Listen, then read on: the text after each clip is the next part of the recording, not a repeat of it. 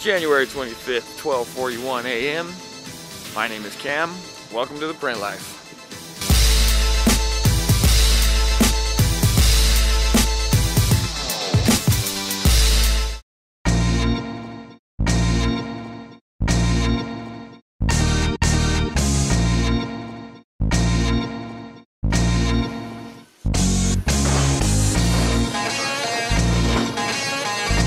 Circle K, you need anything? What do you want? You want a beverage? One of our printers has been cutting back on caffeine. That's the next thing on my to-do list. At the moment, my sole focus is cutting nicotine.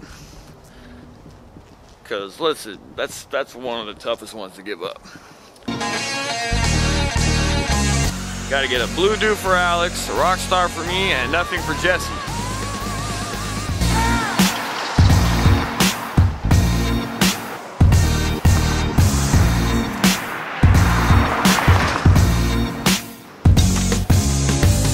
Guys.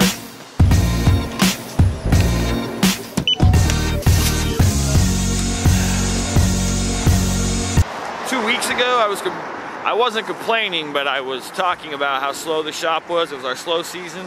Now the poor guys are loaded to the hilt with jobs, which has kind of put a damper on some of the videos that I wanted to make, because I kind of needed the shop to be free and clear to do like some of the tutorials.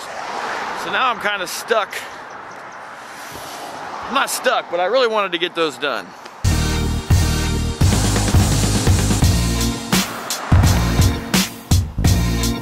All right, I'm back at the shop.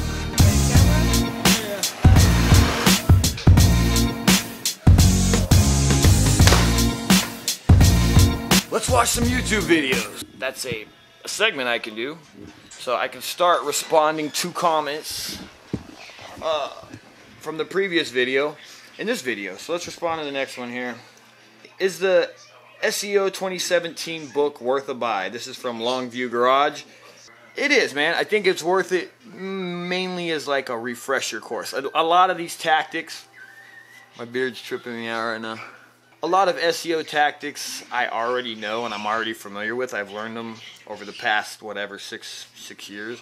But it was a great refresher course for me. If website optimization is new to you, then heck yeah, it would be an awesome book to start with. It'll just give you the ground. It'll give you the foundation you need to start building your skills in SEO.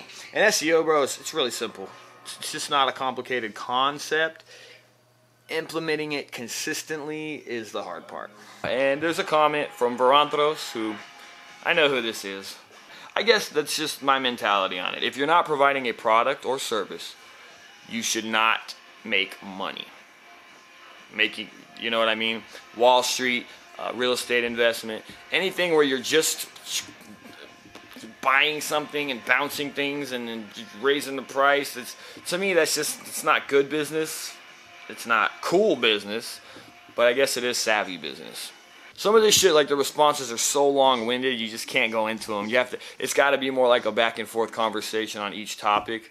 So it's hard to respond like in one fell swoop for me. Just like in the comments, I can't write a comment block that big. I don't got the attention span for it. This is going to be a continuing series. Kind of has nothing to do with business, but I guess it does, because when my personal life does better, or I feel better with my personal life, I also feel better in my business life. I'm a t-shirt printer, so I have thousands of t-shirts. I went through and just got rid of as many of them as I could handle getting rid of. So it was a garbage bag this big, like one of those 30-gallon garbage bags filled to the brim with clothes. Got rid of that. One of the things I wasn't able to do for some reason was get rid of old kicks and jackets. I have a fuckload of jackets. Oof, I can't throw away coats. There's just no goddamn way. One sec though. Alright. So I brought out all the coats that I got.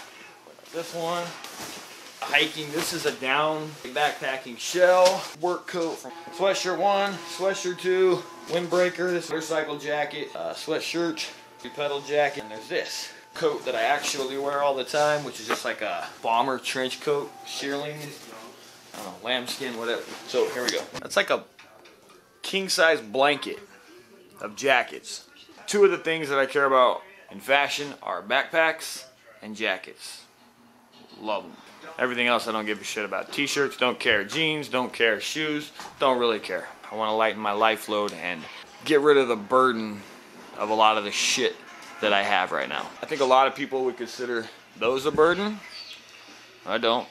But I will say this. If there was a fire, I would grab very little in this room. And that's another thing I'm going to do. I'm going to set up a survival pack or my fire. I'm going to call it a fire bag. Maybe it's a bug out bag.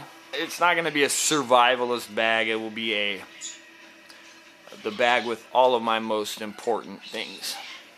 Alright, well, let's wrap this vlog up. Thank you for checking out the print life. Punch that thumbs up. Subscribe to the channel.